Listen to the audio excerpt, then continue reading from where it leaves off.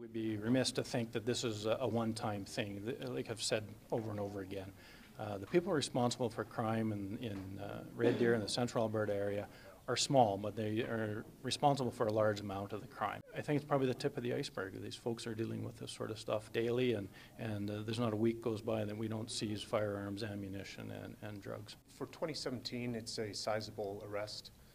It's a sizable impact on the community. They're local individuals, so I think the effect it's going to have on the community is going to be profound. The collaboration, you can't say enough about the collaboration. When, criminals don't work in isolation. Criminals don't know boundaries, so neither should law enforcement. And regardless of whether it's Alert or Lacombe or Edmonton or Calgary Police or the RCMP, we all have the same collective goal, and we work strategically together to stamp out crime in certainly Canada, Alberta, and our respective communities. So very important.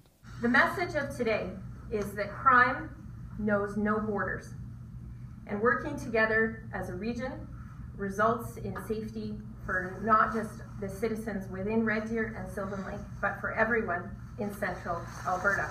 We are very happy to be part of a region that is focused on safety, and again thankful for the efforts of the RCMP and their collective efforts in the Product Crimes Task Force to see advancements made in that regard. We are seeing more weapons, and we are seeing more ammunition right across the province, and I think that was highlighted in the annual report from K Division, that the amount of weapons offenses and assaults on police officers has increased over the years. So, the types of drugs that we were able to take off the road were cocaine, hydromorphone, you know, the weaponry that we've already spoken about and that's on display. It is troublesome to the community.